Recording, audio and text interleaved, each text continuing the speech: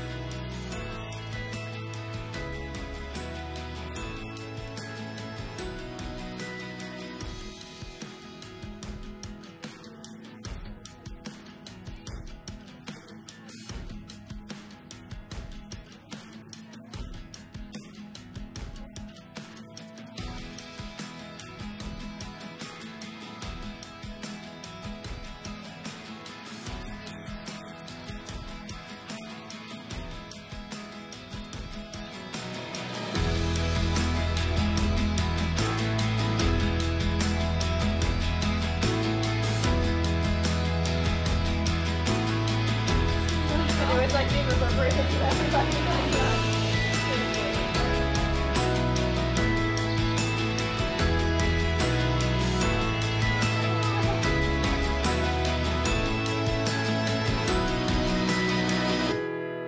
Never would I have imagined that almost 8 years ago, on our first date, when he showed up at my front door, I would be meeting my best friend, the man of my dreams, and my future husband, who I would be spending the rest of my life with. Looking back, the best part of that night was that I had only seen you once from afar, and I wasn't sure which one you were when you showed up at my door with your friend. I remember this day clearly. For some reason, I chose to bring a friend with me to drive from Belmont to pick you up at your house in South City. Since my friend looked really similar to me, when you met me at your door, I'm pretty sure you had no idea which guy was in fact me. Sounds vaguely familiar. Apparently those odds were in my favor that day, since it ended up being our first date and not your first date with Phil. I always remember the romance of our first date. From the bowling alley to playing paper football with sugar packets at Heidi's Pies. Never being quite sure why we ended up there because neither of us actually wanted any pie. Since we met in high school, we moved to Sonoma State together, built lasting relationships, graduated in 4 years, and got amazing jobs doing what we love. I was so blessed to be able to spend these years with you. I'm pretty sure that without you, I would have squandered 4 years playing video games rather than studying. I probably also wouldn't have gone out as much, where I ended up meeting some of my best friends that are here today. So thank you. On our very first date, you made sure to open the car door for me, and to this day, you still do. With my rough math skills, opening at least one door a day, you have done this approximately 2,700 times. Each time making me feel even more loved by you. Richie, we've been together a long time. I know you probably knew that already, but I just wanted to reiterate how long it's been. Since we've been together, we have seen the release of the original iPhone, voted in 2 presidential elections, those happen every 4 years, watched 4 Olympic Games, been part of 5 graduation ceremonies, and went to at least 2 dozen formals and/or proms together. You could say that after so long, I was getting a little antsy for this day. So after meeting in high school, going to college together, and then living together for a couple years, I started getting some not so subtle hints that you were waiting for me to ask a certain question. At the same time, I couldn't make it through another round of holidays with our families asking me what I was waiting for. So almost exactly 7 years after our first date, I finally summed up the courage to pop the question. If I thought I was lucky on our first date, I was wrong, because the day you said yes was the luckiest day of my life.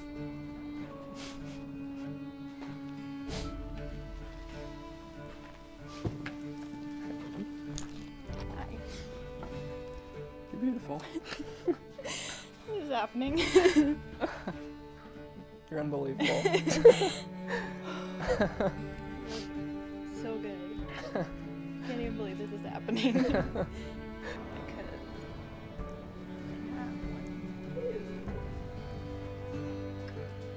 Hmm? There. My mom's shirt. Oh. You're the best. I love you so much.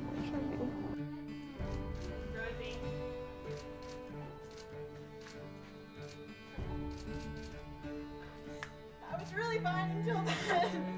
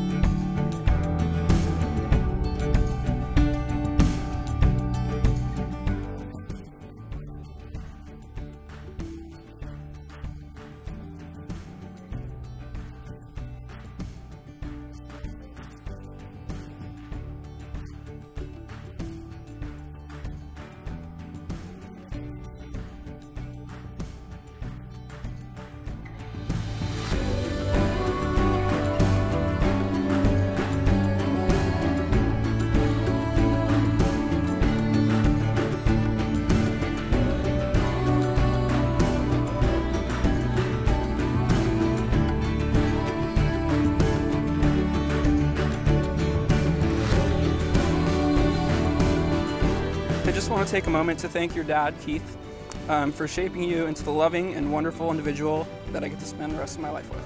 And I want to thank your mom as well, who I know would be so proud of you and happy for you. I know that she'll continue to watch over both of us as we start this new part of our lives.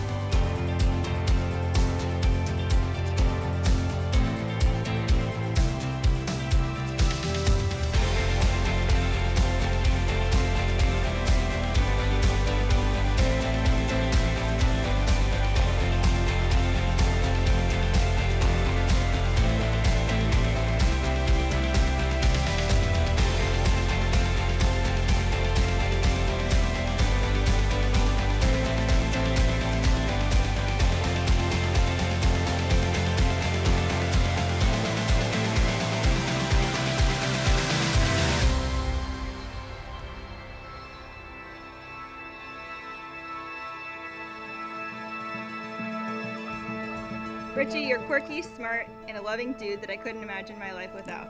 I can't count the number of funny stories and nicknames we have for each other over the years, most of them not making any sense to anyone else, or really even to us.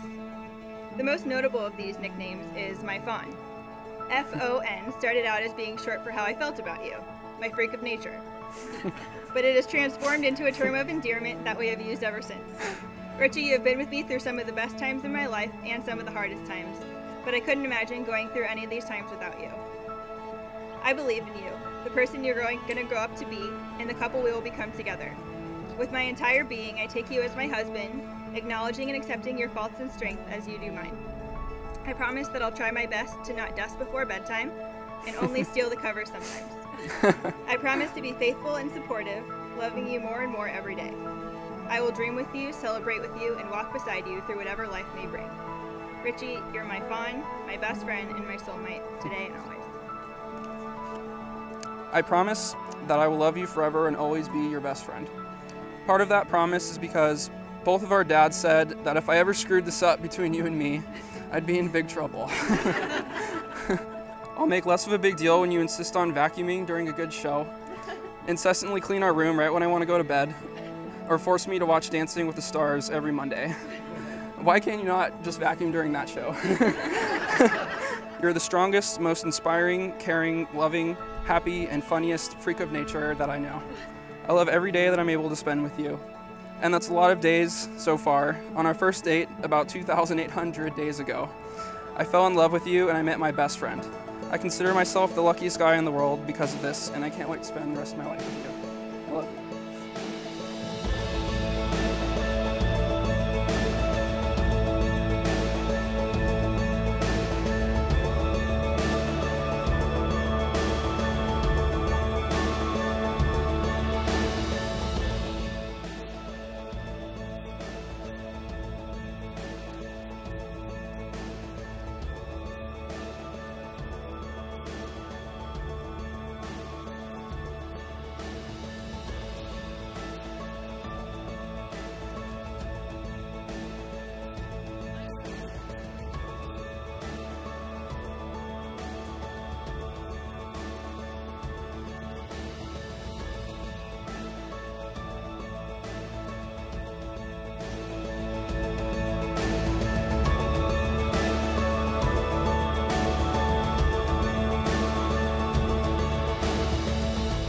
Taylor and Richie's marriage, and in memory of Debbie, they will be releasing butterflies as a reminder that her spirit is here with us today, along with the love of all of her family and friends.